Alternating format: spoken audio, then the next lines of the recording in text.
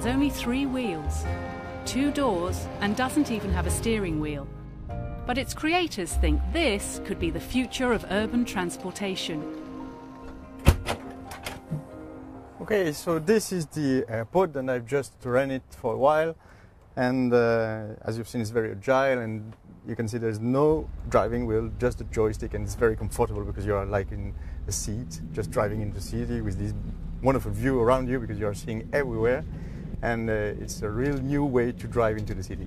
The main advantage, of course, is that it's no polluting cars. You're running for free emission, without emissions. And then after, it's also the cost, because it's very cheap to use and cheap to buy.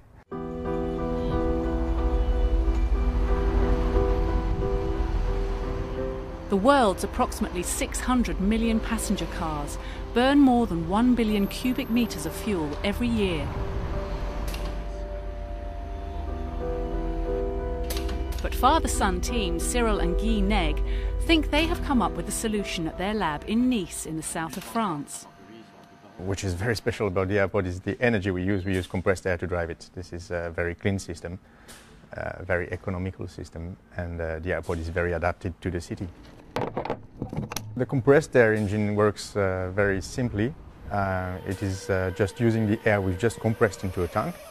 And then we use this compressed air to move some pistons into the engine that drives directly to crankshaft, goes to the wheel, and the movement drives the car. The idea of powering a vehicle using air is not new. Compressed air systems have been used to power trams in France since the late 19th century.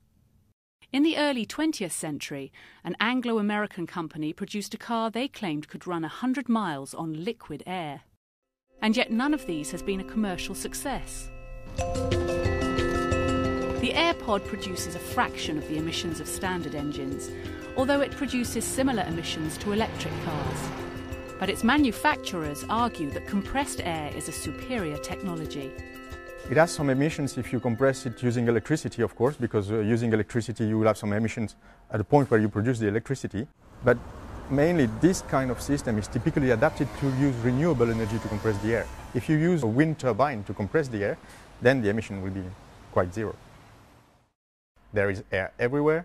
We know that today to drive a car into the city we don't need a lot of power, and this is why we're using compressed air. And behind all this there is a very simple technology, so it can be very durable, efficient, and ecological.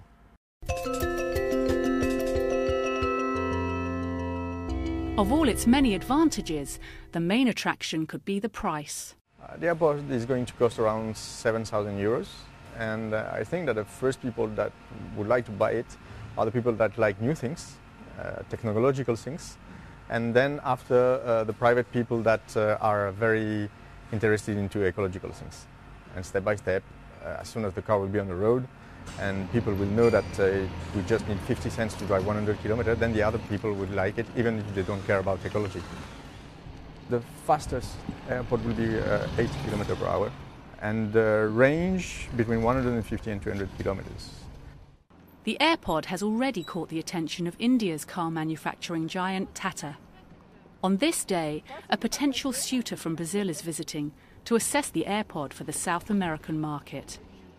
We sell a lot of options in 17 countries to build the car.